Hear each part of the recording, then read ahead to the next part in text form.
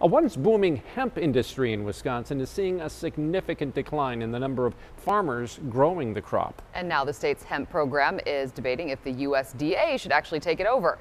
CBS 58's Capitol correspondent Emily Fannin is live in Madison with a look at what this change could mean.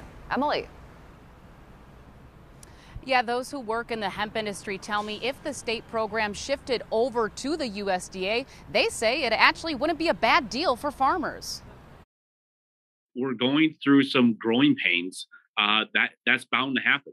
In 2018, it was an exciting time for farmers who could finally plant their first hemp seeds in Wisconsin. CBD, which is made from hemp, quickly became popular. But now experts in the industry say demand and interest is not what it used to be.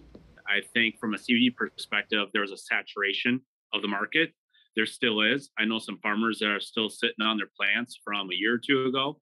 They can't find buyers. This resulted in fewer people applying for a hemp license, which is a major loss in revenue for Wisconsin's hemp program. State officials say the program will now end the fiscal year in a negative balance, nearly $500,000. This is part of the reason why officials are considering having the federal government step in. There are several benefits in the federal program that could potentially benefit growers. While the federal hemp program operates slightly different, officials say it would actually save growers time and money. The amount of time they would have to do registration. So a federal license is 3 years, whereas a state license is every year.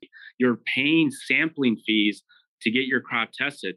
Under the USDA plan, there are no fees right now. DACAP says they don't have a timeline in mind and when they'll make a decision, but in the meantime, they are talking to stakeholders to see if there's interest in moving to the USDA regulating the hemp program. In Madison, Emily Fannin, CBS 58 News.